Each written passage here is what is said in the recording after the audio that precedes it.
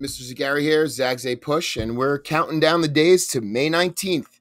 And this is one of the last few videos that we will be making. But let's get started. We are talking about Richard Nixon, and this is going to be quick. And this is going to be just the takeaways of the Nixon presidency.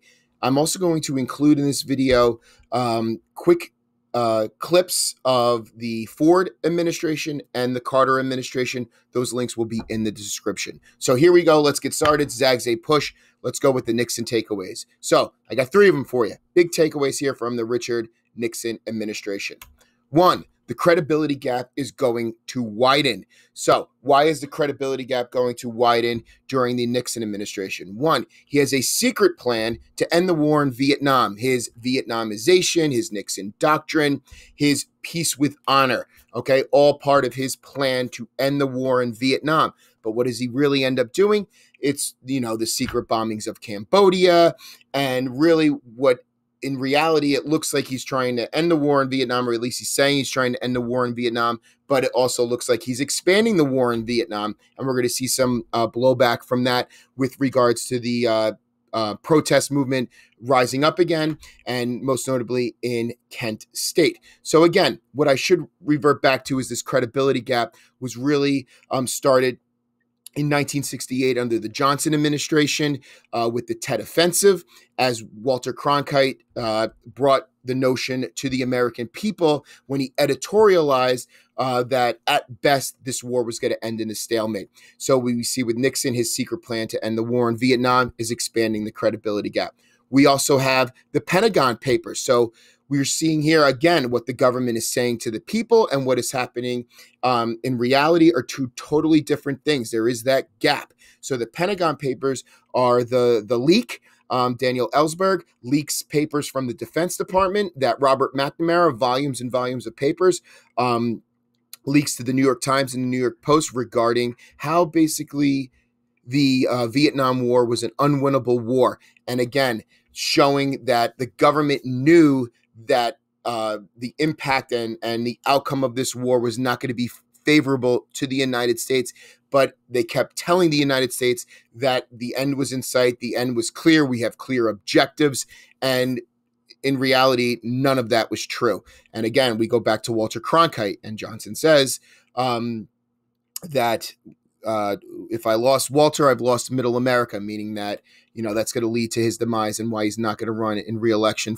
in 68. But with the Pentagon Papers, we're also going to see is why is Nixon really pushing for these papers not to be released through the media, because they're not really calling out Nixon per se. They're calling out really dating back to the Eisenhower administration. They're dating back to absolutely the Kennedy and Johnson administration. What Nixon is doing is trying to stop the leaks in the office, meaning that the president of the United States is above the law of the land, because that's going to lead us into our next issue with Watergate. So the Pentagon Papers started this leak where we have the plumbers breaking in, and they break into Daniel Ellsberg's psychiatrist's office to dig up information about that. And then that will eventually snowball into Watergate, where a group of Nixon cronies, so to speak, break into the Democratic National Committee's headquarters in the Watergate office building, and the cover-up ensues. And at the end of the day, Nixon resigns from office after just lies and misinformation and trying to be above the law. And what we see here is that this massive distrust between the government and the American people. The biggest thing that come out of the Watergate hearings is that the Constitution does work, that the American system does work, that no one is above the law. Not even the president of the United States is above the law of the land. And we see that Nixon does resign as a result of this. So again, the credibility gap is one of the major takeaways here. Secret bombings in Vietnam, Pentagon Papers, and Watergate are all playing major roles in this credibility gap, the widening of the distrust between the government and the American people.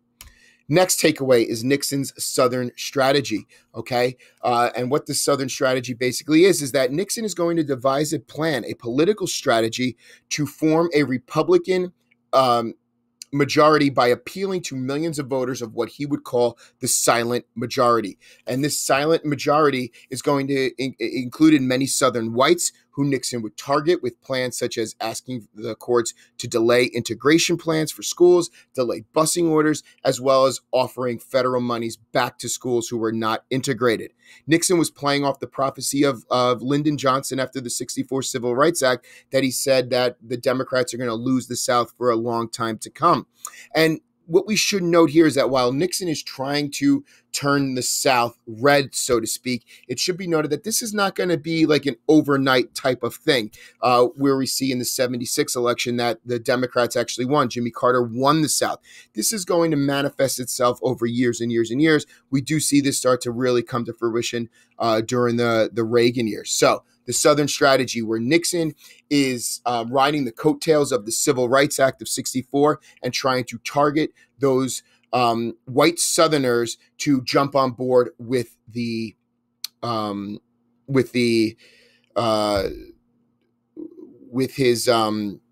Republican Party. In addition to this, this is all also part of the rise of conservatism that is an underlying current of this time period, basically starting in 1964 with Barry Goldwater and going right through the Reagan Revolution. So this is all, interconnected with each other. So they could be good outside information if you see that on a DBQ. Next and lastly, is Nixon a progressive? I mean, we see this conservative movement happening. We see Nixon as this hardline law and order type of guy. But, what Nixon says and what Nixon does are two totally different things. So in reality, well, what Nixon said and what Nixon actually did at times contradicted each other. With the underlying growth of a new conservative movement growing, again, since Barry Goldwater in '64, Nixon looked to slow down governmental programs and civil rights. While he did to some extent, he also expanded such programs. He created the EPA, the Environmental Protection Agency, and Title IX. The EPA looked to combat the ongoing environmental issue, while Title IX looked to end sex discrimination in schools.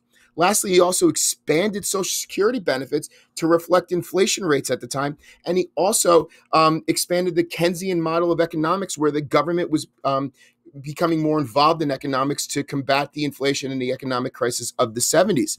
So what we could argue is that Nixon is more from the school of Eisenhower, more of this ideology of more of a modern republicanism, this moderate when it comes to republicanism, which clearly makes sense because Nixon was Eisenhower's vice president for his 8 years in office, from '53 to '61. So again, this is a quick video. We're going to see that there's a link in the description regarding the Ford and Carter presidencies, and I wanted to put out something quick of the big takeaways of Richard Nixon. We're under 3 weeks away, folks, so it's crunch time. Okay, we should be studying. We should be getting study groups up. We're posting review materials. Review materials are posted in Google Classroom, so be on the lookout for that, as well as our next video coming up will be part of the Reagan Revolution. So this is Mr. Zagari, Zag's APUSH. We'll catch you later.